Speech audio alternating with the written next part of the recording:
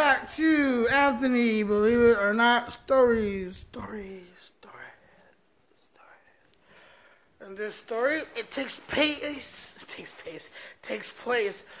Pico Rivera, I can't say Los Angeles, California, because Pico Rivera, California, in this true or not story. So it's a night of partying, and we finished partying, and my girlfriend's yelling in the background because that's what she does. And so what happens is we're going to backyard parties. This is back when backyard parties are big. Bill Clinton is president because he's actually a factor in the story. So a friend of mine lived next to a Carl's Jr. on Whittier Boulevard. And a lot of times at late at night, we would end up going to Carl's Jr. In this case, we did. So we go to Carl's Jr. and we're at the drive-thru. There's a car in front of us. And one of my friends, he did a pretty good impression of Bill Clinton. Like I said, he was the president at the time. And so he's like, "Oh, wouldn't it be hilarious if I gave the order in Bill Clinton's voice?" Hey, we're all drunk and high, so we're like, "Yeah, that'll be fucking hilarious. Do it." So he gets out of the car and he's walking next to the car, like he's walking the car, and we go to the drive-thru, like, "Can we help you?"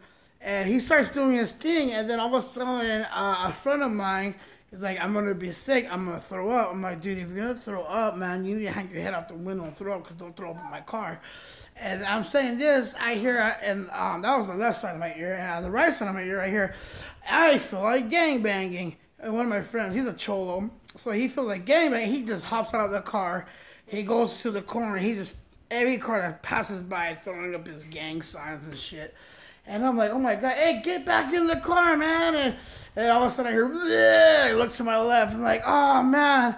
And then I hear fucking Bill Clinton ordering our food. And like, I can't do Bill Clinton. So I'm like, dude, I didn't know what to stop first. I got this guy gang banging. God knows what can happen. We're on Whittier Boulevard late at night.